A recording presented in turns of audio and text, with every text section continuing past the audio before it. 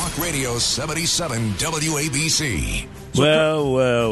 Oh, you're not even going to let me finish the cast? No, hillbilly boy.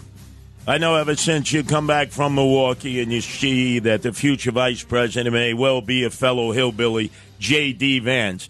And I always believe, as you know, I never trust anybody with three names. Mm-hmm. Never trust anybody. Did I tell you I'm going by J.C. Flippin these days, by the way? Yes. And by the way, I see you attacking flies. We have flies all over here. Yeah, but they're much better than they were recently. Well, that's true, but they love hillbillies. They do. When you see a hillbilly, what do you see generally circling over the hillbilly's head? The flies and the dust cloud and the whole thing. And notice, they're all over you. But now, let me pimp slap you and unpack the news bag that neither you nor our news director, Noam Laden, wanted to touch or didn't touch, that is more important than any story that occurred, I would say, in 2 weeks. And that's taking in a lot, right? Okay, yeah. The attempted assassination, the RNC convention, you were there. The data outage. Right. No. The cyber attack. Oh, cyber attack. Obviously, Princess Harris being given a coronation by the DNC. Mm-hmm. All of those extraordinarily important stories by themselves, they would dominate the discussion. But the one story that received no attention except from me all weekend long and in the first 2 days of this broadcast was Tony Blinken, Secretary of State, Yonkers boy, who said that Iran is 2 weeks away from having a nuclear bomb. Instead of being at least a year away from having the breakout capacity of producing fissile material for a nuclear weapon, is now probably 1 or 2 weeks away from doing that. 1 or 2 weeks away. Now, you know damn well that Bibi today, even with all the Democrats turning their back on him and walking out, is going to be obsessed with this. Remember when he was at the General Assembly, the annual march of the dictators, tyrants, and despots who come into our city and tie up the traffic. Remember he had the charts. He made what looked like a bomb from the days of when we had Rocket J, Squirrel, and Bullwinkle. Remember the bomb with Boris and Natasha? Right? He said they're 80% on their way there. Remember he had it in levels? Mm-hmm. Well, according to Blinken, they're 2 weeks away. So that means I anticipate that Bibi is making the rounds to let Biden know, probably on a Zoom conference, because, hey, Joe, I still got COVID. COVID Joe, we'll call him. COVID Joe. And Princess Harris, I'm with a sorority today in Indianapolis. I don't have time for you, Bibi. And even with Trump on Friday before Shabbos, I think he will relate to them that he's going in and he's got to take out their nuclear weapons development. Because if not, he knows that bomb is meant for him. The Ayatollah has said 2 bombs we're going to get from this nuclear weapons patch. One, we're going to drop on Israel. We know they'll turn us into a glass highway. And if any of us survive, we'll try to drop the second one on the big state in the U.S. of A. Why doesn't anybody ever listen to these people? Why, James? You don't think it's a possibility? No, I mean, I don't know. The last time I think anybody was seriously thinking about the nuclear war thing was not that long ago with the whole Russia-Ukraine and, Putin kind of doing his saber rattling. But, yeah, there's not a lot of people paying attention to Iran. Why did you and Noam poo-poo this? Could I hear that again? Could I hear Tony Blinken over the weekend blackout news coverage by everybody except for yours truly, Curtis Sliwa, on all the hours in which it's WABC always broadcasting Curtis? Instead of being at least a year away from having the breakout capacity of producing fissile material for a nuclear weapon, is now probably 1 or 2 weeks away from doing that. I noticed you were looking for a lifeline from the news director. Well, I wanted to ask Noam if it's true that we've been burying this story. I don't necessarily think so. I mean, we've been talking a lot about there was the drone attack in Tel Aviv. And there's speculation that may be tied to aspects of terrorism. That has nothing to do with it. We know that the terrorism is sponsored by Iran. Don't get so defensive. I'm not being defensive. It has nothing to do with I'm connecting the dots. A nuclear weapon. So that's strike one. Okay. Strike two. Oh, no, couldn't be but the guy to carry the water for Eric Adams. When all of a sudden Eric Adams became the expert on the shooter boy there in Butler County, claiming, this is because, you see, it's what I've been saying. He's probably involved in social networking, TikTok, and all these platforms. And I said right away, what do you do? You're stupid, Eric. You are one hell of a stupid guy. You don't know anything about this. And then he had to walk it back yesterday. Yeah, and I stand corrected. There was a post that was sent of him comment. It could have been AI. It could have been altered. Just goes to show how we all can fall victims of some of this distorted information out there. I do know I've been extremely vociferous around the radicalizations of our young people. Something plays into a person climbing on a rooftop with an automatic weapon and shooting someone. What the hell? Just admit you jumped a queue like so many people. You made an observation that was completely untrue. This guy has no social networking footprint whatsoever. His friends said it. People in the community said it. I mean, okay, but hold on a second. Weren't you just yesterday spouting off about like various conspiracy theories tied into the alleged, the assassination attempt on July 13th? And now you're going to tell me that this 20-year-old guy has no social media presence, and that's just totally normal? So you're like Sid Rosenberg, you're like Bill O'Reilly, so you're like a humped camel. No, I was actually much more sensitive, more receptive of the stuff you were talking about yesterday than other people. Look how defensive you're getting. No. I'm saying to you that you think it's normal that a 20-year-old guy supposedly has no social media presence? He's a nerd. He's a dweeb. He's a schmendrick. And he's got no pisher. social media presence. Exactly. Right. And that's what I said. Okay. So that's number one. Don't you think the mayor's kind of stupid to have said that? Well, yeah, because, I think that it's outrageous that any prominent Democrat is going to say, oh, yeah, people are getting radicalized online and against it. Very good. Yeah, what do you think? Because you call the guy a danger to democracy. Now, the last one, which I'm going to go into in the next segment. He was right out of the box Friday morning. Right out of the box Friday morning. This was not a cyber attack. I recall when I was briefed by the former mayor, he says one of the major concerns is dealing with any form of IT outage, including if it is a cyber attack. We need to be prepared. Briefed by Comrade Bill de Blasio, the part-time mayor, the dope from Park Slope, along with his crooked wife, Charlene, both of them potheads, stoners. And he is, de Blasio briefed me on this. So he immediately, before anybody else, said it's not a cyber attack. How many days are we into this, huh? It'll be tomorrow night, it'll be a full week. 40,000 computers still down in New York City. Delta barely able to get any flights in the sky. And finally, Buttigieg, surfaced probably from another one of his many vacations, family time, to address it. Do you think maybe he should walk that back? What do you think? Well, all I can tell you is this. As a news guy, I'll let you know that CrowdStrike today says that the faulty software update was sent out because a bug caused the firm's quality control system to miss flawed data.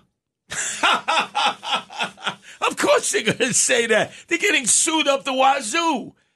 They're going to say that some guy, probably from Red China that they hired, one of those guys crossing the border in the business suits, I'm IT, I'm IT rated. Well, there's also this, and I'm reading from this report. It says in the New York Post that the update was released as a routine step in CrowdStrike's rapid response plan, which is meant to update cybersecurity systems to combat new threats. Oh, and who put the code in? Who was the first one to break the story that said it was a cyber attack? Nancy Sliwa, who's an e-attorney, who's had a cyber attack on her many years ago. She recognized everything. And so how many days later since Friday? How many? Can you count them on your fingers there? Well, as of right now, we're at day 5. Yes. Wow. And Buttigieg finally emerges and CrowdStrike finally emerges. Nancy was on it from day one. She was right. She's coming here tomorrow. She's going to shame you, shame Noam Laden, shame everybody else. And finally, we got Eric Adams. It wasn't a cyber attack. 40,000 computers still down in New York City. Do me a favor, James Flippin. Get the hell out of here.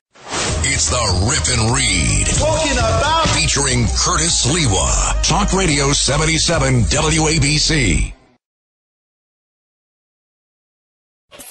Talk Radio 77 WABC. Curtis Sliwa. Rip and Read. Check this out. This is the Rip and Read, featuring Curtis Sliwa. Talking about Now to the Bernard McGurk studios of 77 WABC and Curtis Sliwa. This is the Rip and Read.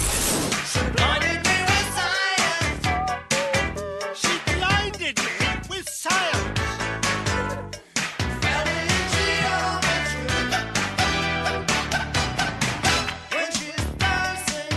So many of you want to believe, as James Flippin said in the beginning of this Rip and Read hour, that, it was a tech outage that caused all this mishigash since Donald Trump finished his acceptance speech in Milwaukee late at night on Thursday, and then hours later, in almost quick order, the airlines, all of them were affected. Businesses were affected. Banking, financial institutions, medical supply, you name it, Fortune 500 companies.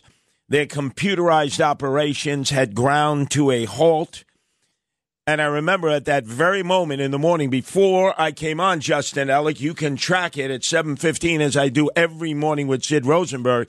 7:15 Wednesday morning, I announced that it was a cyber attack because of what Nancy Sliwa, my wife, says, who's always with us Tuesdays and Thursdays. She'll be with us tomorrow on the Rip and Read. An e-attorney who had been the victim of a similar cyber attack years before. But immediately that morning, a guy who knows nothing about nothing, Eric Adams, really is proving incredibly to be more stupid by the day. He's like Jeopardy, when they Jeopardy and they want to click that they know the answer. He always wants to be the first to come in with the answer. And 9 out of 10 times, he couldn't be more hopelessly wrong. So on this one, he came to the microphones in the most powerful media center in the world, New York City, as the mayor, and spoke as if he were representing the federal government, the state government, as if he were representing Interpol, the International Policing Agency. He knew nothing about nothing, but he was so quick to say this was not a cyber attack. It was not a cyber attack. I recall when I was briefed by the former mayor, he says one of the major concerns is dealing with any form of IT outage, including if it is a cyber attack. We need to be prepared. The former mayor he's referring to is the stoner, the pothead, Bill de Blasio, the part-time mayor, who single-handedly took a Miley Cyrus wrecking ball to the city that we love with his crooked wife, Charlene, best known for sitting on the back porch of Gracie Mansion every night smoking Maui Wowie and Hindu Kush. So Eric Adams is getting advice on what is a tech glitch versus a cyber attack from a stoner, a pothead, who's turned out to be a total criminal, stealing $1.5 billion of a fund that was supposed to go to care for the emotionally disturbed, a program that was non-existent, a Fugazi program called Thrive. This is what the mayor based his statement on right out of the box Friday morning. He couldn't be more hopelessly wrong. Now, the guy who should have weighed in on it, but waited until yesterday, was Buttigieg. Boy wonder of South Bend, a man who they say is destined at one day to be president of the United States because he speaks 9 languages, including Norwegian. Like, what the hell does anybody care about somebody speaking Norwegian? But he finally emerged yesterday. And still, he's stumbling and fumbling around about all these airline delays and cancellations, especially by the number one carrier in the world, Delta. And so he wants to continue to call it an IT outage. DOT is launching an investigation into the breakdown of operations and into the customer service situation. Wow. How many days after? Let's see, Friday, Saturday, Sunday, Monday, Tuesday. 5 days later, he's finally launching an investigation. I guess he was taking family time to be with his husband and his child, who I think now is about 2 years old. But this guy's always taking family time off. Remember East Palestine? Same thing. He couldn't get there because he was too busy with his husband, wife, I don't know how he refers to him, her, they, whatever, and the child. Then he went on to say, hey, we're going to get down to the bottom of this. I'm hearing a lot of things I'm very concerned about, including people being on hold for hours and hours trying to get a new flight, people having to sleep on airport floors, even accounts of unaccompanied minors being stranded in airports, unable to get on a flight. Don't you feel so confident, Justin Ellick, that Buttigieg, boy wonder, mayor of South Bend, who was on his way to becoming the Democratic nominee to take on President Donald Trump in 2020, until all of a sudden Joe Biden decided, I'm the only one who can beat Trump in the polls. Step aside, kid. Your day will come. And he made him transportation secretary, transportation czar. He has done a horrible job. Remember the supply shortage? Buttigieg. Remember East Palestine? Buttigieg. And in this situation, 5 days later, where we're still feeling the effects of this cyber attack, again, I can't say it enough, 40,000 computers still down in New York City alone, major air carriers, specifically Delta, all kinds of problems, and there are still global problems. The one who nailed it was Nancy. And she's always part of the Rip and Read Tuesdays and Thursdays and the extended Rip and Read on Sunday nights from 8 to 10. She does the deep dive, but when it comes to cyber issues, she's considered one of the experts. She's an e-attorney. She does this for corporations when they need to do a file dump and figure out if they are culpable or if they're vulnerable to lawsuits. And they trust her to go in, do the deep dive, which she does, and she'll either let them know, fight, like Trump said in court, because you're free and clear, or you better settle now, because this is just the tip of the iceberg. I've already found 4 different ways that they can sue you and win in civil court. That's what she has done. She's proficient at that. She has been targeted for cyber attacks because of the sensitive material she's handled in the past. She explained that Friday morning when she definitely convinced me that it was a cyber attack. You knew right away that what they were describing would lead to the dreaded blue screen of death. So how did they turn the tables on you, the investigator, the inquisitor, the person doing the deep dive, to the point where they destroyed your entire computer? Well, no, I mean, again, this is really the problem, that you don't know how it happens. That's why you have this security software installed on your computer, so that when you're online, when you're visiting all these sites, when you're doing these things, you're not going to get any of this malicious software, anything attacking you. So, unfortunately, it happens before you even turn the computer on. And when you go to turn it on, it's right there. When you see that screen, there is no way to recover. It's not a normal type of issue. And at that point, the computer's just done for. So to whatever extent you haven't saved anything, chances are you probably lost the majority of the stuff on the computer. Done for. And now, as James Flippin mentioned, CrowdStrike says that a bug in quality control process led to the botched update. They keep fumbling and stumbling themselves worse than Joe Biden on his worst day. And their stock is on the descent. We know what it was. Somebody put in a code. They won't say who, because you know something? They don't know, Justin Ellick. They have no controls, no security on their own corporate entity in Austin, Texas. And you don't want to miss it tomorrow.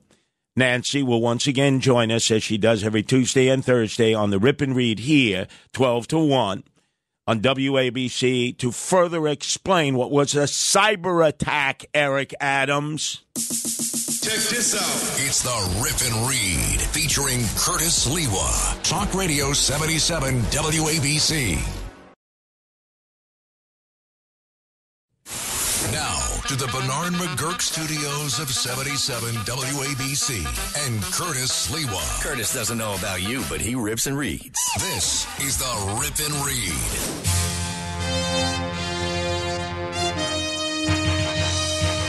Up on the Hill today, FBI director, and it's not Ephraim Zimbalist Jr. From the TV show we grew up with, that was actually produced and directed from behind the scenes by J. Edgar Hoover and his boyfriend, the number 2 guy in the FBI at that time. No. We instead have Christopher Wray, whose claim to fame before he became FBI director, he was one of the personal attorneys to then Governor Shamu El Jefe, Chris Christie. But he was the attorney who took Christie's cell phone that had the texts and emails about Bridgegate, and he kept it locked in his safe. He would not give it up. And so when it was time for James Comey to go, Shamu El Jefe, Chris Christie, convinced Trump, go with my guy. Go with my guy, Ray. No qualifications to be FBI director. He is an incompetent of the worst type. Whether it's the FBI, originally when the acronym meant Forever Busting Italians, and then after 9/11, Forever Busting Islamists, and now Forever Busting anybody affiliated with Trump. I mean, let's face it, that's what they've become. And it's Christopher Wray, who's a person of absolute no consequence, whose claim to fame is that he hid in his safe Shamu El Jefe, Chris Christie's cell phone that had all the information about Bridgegate. But anyway, let's go to what the incompetent had to say on the Hill today about the assassin, the boy who would have assassinated President Donald Trump. By the way, great job, Nino, in our news department, who got these cuts, because Ray has been testifying. He continues to testify. But he's a lot smoother than the director of the Secret Service who impaled herself yesterday. She should have committed hara-kiri like Japanese officials do when they disgrace themselves, disgrace their agency, and disgrace their country. But she has disappeared off the radar screen. So it's Ray's time up in the batter's box to try to explain this. So he was saying earlier today that the shooter may be dead, room temperature, cadaver, and formaldehyde, but the FBI investigation continues. I feel so much better. The shooter may be deceased, but the FBI's investigation is very much ongoing. All right, now, Justin Ellick, I need you to do this. Please follow up for tomorrow. Preferably for when I'm on with Sid Rosenberg, as I am every Monday through Friday, 7:15. Okay.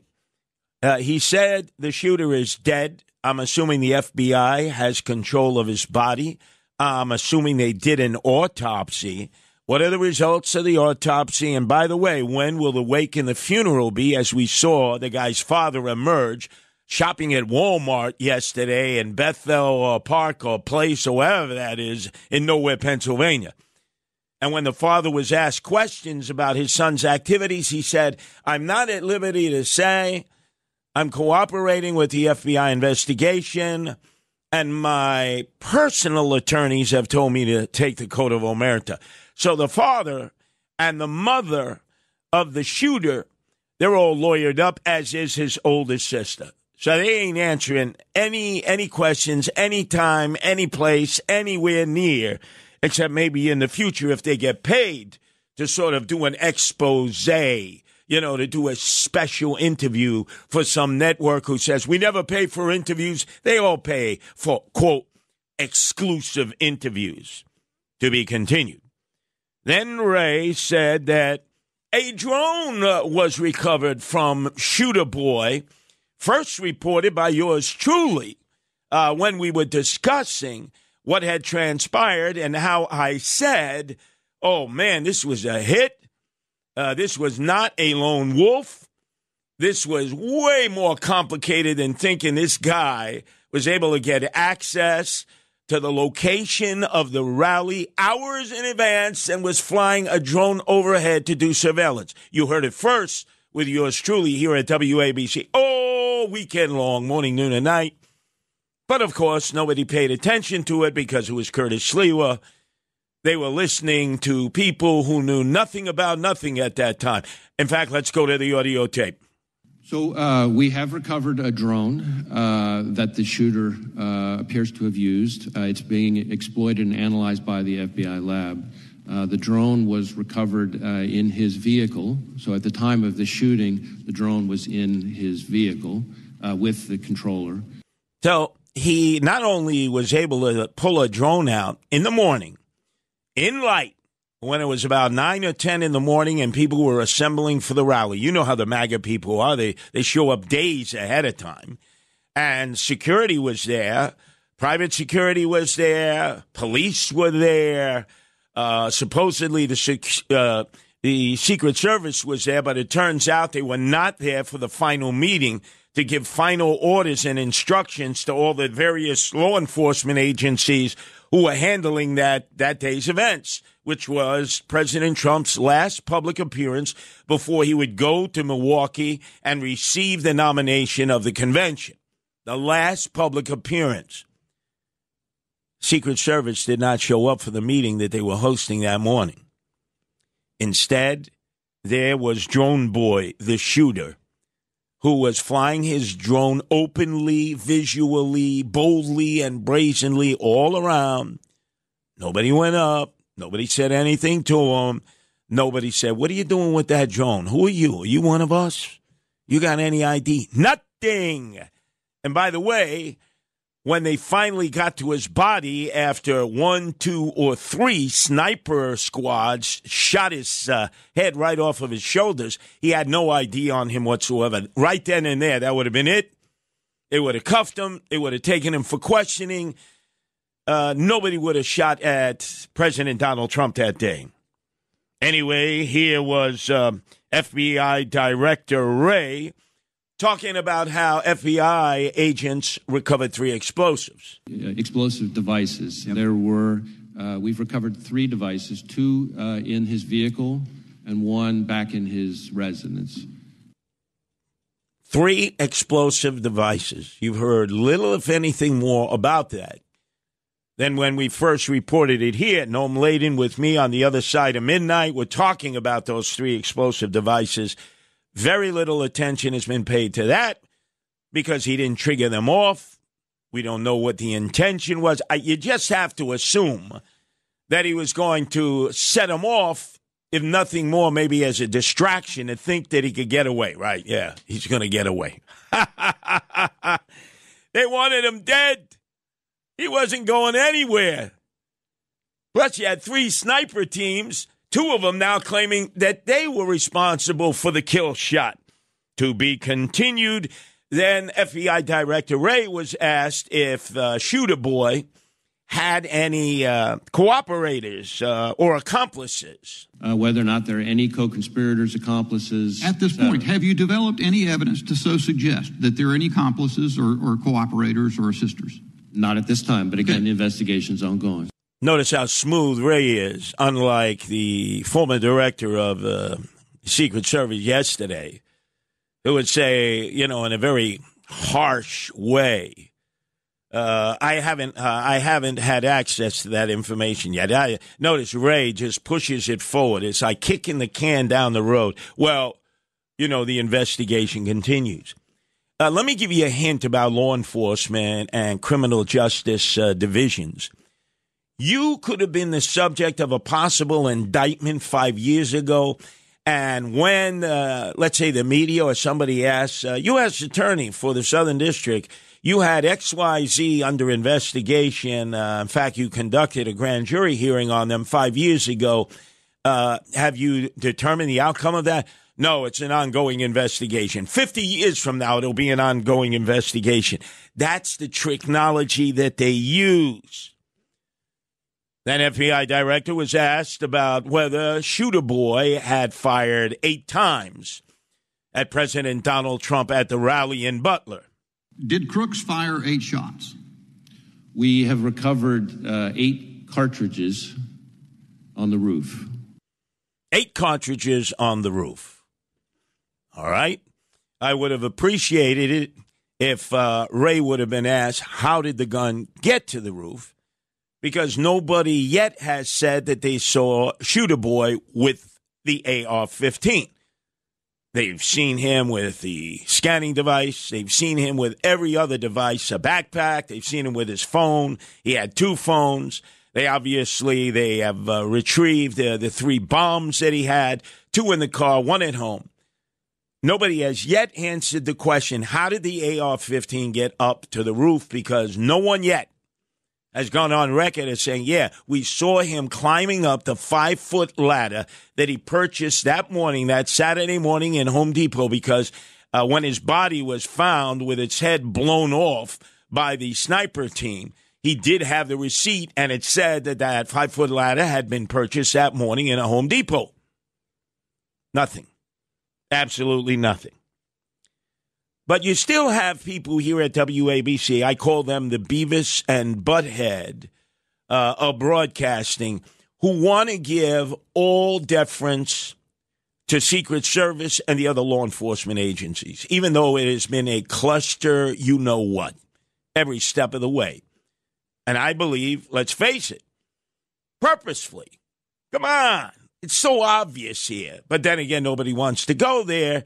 And if you do go there, immediately they disparage you. Here is Bill O'Reilly, who has made a lot of money over the years writing history books that involve conspiracies, whether correct or incorrect. They were great history books. I've read 3 of them. But he just completely discounts this. I have one question for you before we begin. Sure. All right. Does Sliwa consume LSD before it's on with you in the morning? Notice there are more questions, Justin Ellick, about me taking LSD than there are about Aaron Rodgers finally back in Jet training camp. What is that, Floral Park? Drinking ayahuasca? What is that, kava every day? What's that LSD lotion and potion that he ayahuasca that he was up in the Peruvian mountains drinking, and then recently came back from a trip to Egypt where he might have joined the Muslim Brotherhood? What the hell is going on? Making fun of me, but not Aaron Rodgers. And then, of course, my worst critic of all on this issue has been Sid Rosenberg himself, who says he hasn't been convinced, but every time I inch him ever closer to the fact that Trump was being set up, he just doesn't want any part of it, and he tries to shut me down. What the hell is wrong with you, Sid?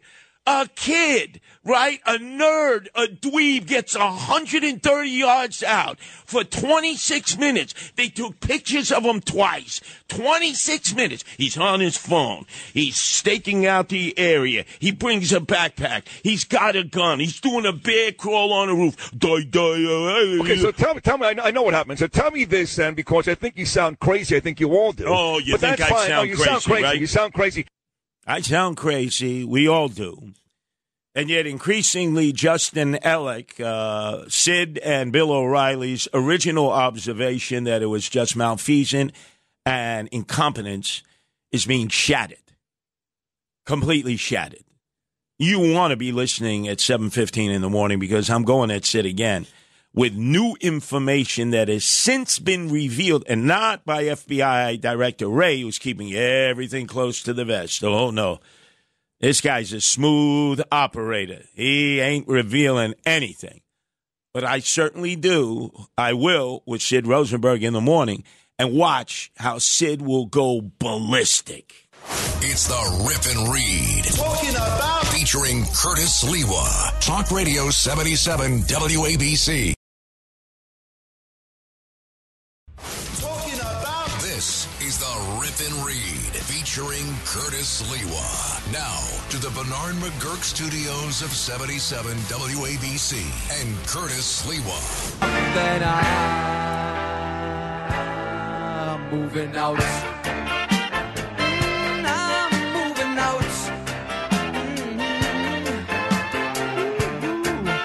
Notice how crazy the news cycle is. Giggles Harris is at a sorority convention in Indianapolis and not in D.C. for BB. Our news department and every other news department completely avoided what the Secretary of State, Tony Blinken, had said over the weekend, which I can't repeat enough. I'm the only person playing this over and over and over again. He says within 2 weeks, the Ayatollahs in Iran will have a nuclear bomb. Instead of being at least a year away from having the breakout capacity of producing fissile material for a nuclear weapon, is now probably 1 or 2 weeks away from doing that. So with Bibi addressing both houses of Congress, some Democrats turning their back on him, walking out, not wanting to listen to him, we know doggone well he's going to make reference to this and how he's got to take out that nuclear weapons supply because the Ayatollahs, again, I can't say it enough, have gone on record as saying, once we get our first 2 nuclear weapons, they know Israel has 80 in the Negev desert that they claim is a chocolate factory. I know I passed it. They are going to drop 1 on Israel. They don't care if they get turned into a glass highway. They've gone on record as saying that with the retaliation that Israel will bring to Iran. And they're hoping to drop the second atomic bomb on us, the big Satan. Where else? New York. Why? Because this is where most of the Jews are. Nobody's covering that. Nobody. Hopefully, Bibi will bring that to everybody's attention as he has in previous visits to the General Assembly in New York every September with the march of the dictators, the tyrants, the despots, when he actually had pictures of bombs and said they're 80% there. Well, now, according to Tony Blinken, in 2 weeks they'll be 100% there. But nobody seems to care. But I'll continue to keep pounding away on this. The other story that received absolutely no attention here at WABC or from most other news outlets was that Tuesday morning before the break of dawn, the FBI out of the Eastern District launched a raid against a home in a gated community of Linda's son and her husband in Manhasset on the North Shore of Long Island. People are saying, well, who's Linda's son? Why is this important? Well, number 2, they conducted 2 raids that day, a primary raid, and then they came back for a secondary raid, filling up 2 trucks of information from that household. Linda's son was last the deputy chief of staff of Kathy Hochul, who's full of nonsense, and as we know, her claim to fame is she's a grifter. She and her husband, that's all they do is fundraise, grift. And if you want to do business with the governor, you just subcontract her husband, and you're basically pushing money in their directions because they share the money. They're grifters. That's number 1. Number 2, she has also been a Chinese liaison for who else? Of course, Andrew Evil Eyes Cuomo.